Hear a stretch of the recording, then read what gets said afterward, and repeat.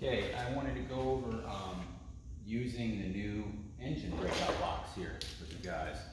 So this is a 5-pin breakout box, 885, 675, and it has all the adapters for the engine on it. So the first one I wanted to go over, because we just did the high pressure pump removal and installation, is to check out the MPROP. So the MPROP, or magnetic proportioning valve, is the device that is controlling fuel delivery to the engine. So you have your high pressure pump, almost got it. We're all tangled up here as always. And you need the 2-wire connection. So I have unplugged the MPROP. I'm going to take this and plug into it. So what I need to do is break into the harness. And I'm going to take one end, I'm going to plug that into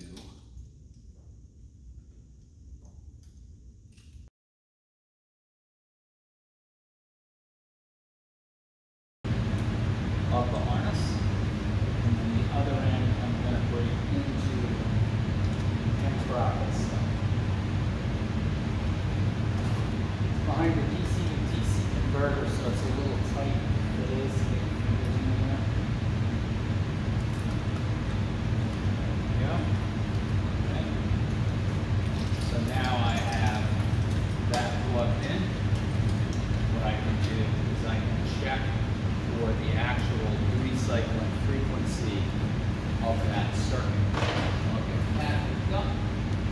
Turn the key on. You can see.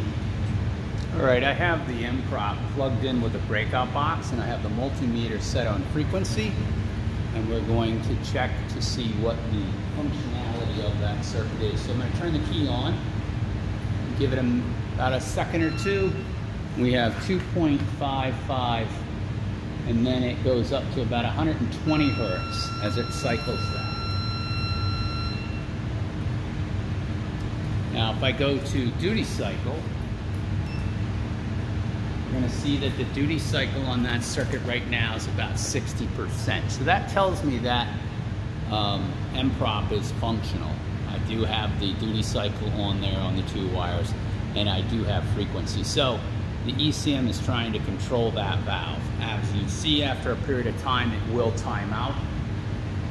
Right?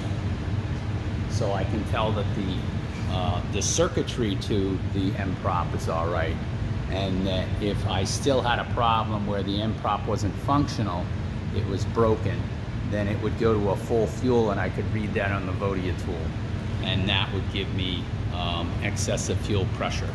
And then I could check that circuit. So if I have the duty cycle there at the breakout box going into the unit, and I have frequency, then I know that the MPROP itself probably is stuck or is bad, so we need to replace that.